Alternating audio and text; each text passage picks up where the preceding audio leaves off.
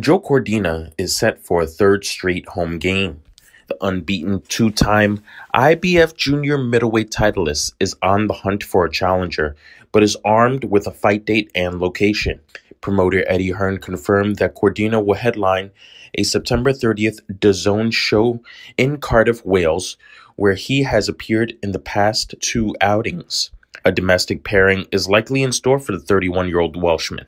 From a UK perspective, a British perspective, you've got Zelfa Barrett, you got Belfast's Anthony Cassis. This is where Hearn revealed to IFL TV.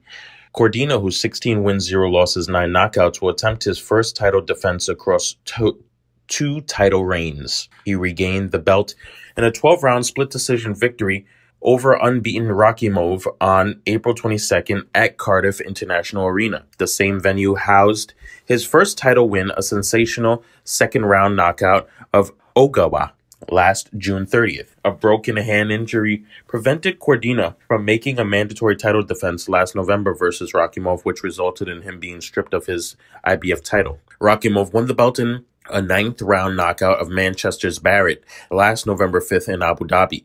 Barrett rebounded with a 12-round win over former titleist Jason Sanchez on Cordina Rakimov and is likely the frontrunner to challenge Cordina in September. Cordina will begrudgingly accept the fight, though his primary goal was a title unification bout versus recently crowned WBC title holder O'Shaquie Foster. Cordina said, "We spoke about Foster." Hearn acknowledged, "I don't think that's going to be next." The news didn't sit well with unbeaten IBF champ. Cordina said, "I've been on to them to try and fight the big names champions in my weight and weight above because I want to be in massive fights," Cordina stated in a recent response on Twitter to the current direction of his career. "And all they're talking about are domestic fights that I don't gain anything from. Baffles me that we don't want the same thing. All the belts." All right, guys. Well, what do you think about this? Joe Cordina did take to Twitter and say that he did want the big fights, the big names. O'Shaquie Foster also did have something to say in response. I would love to see Cordina versus O'Shaquie Foster. I mean, maybe they want Cordina to do one title defense, and then maybe the next fight after. We'll have to see. All right, guys. We'll catch you on the next one. Take care.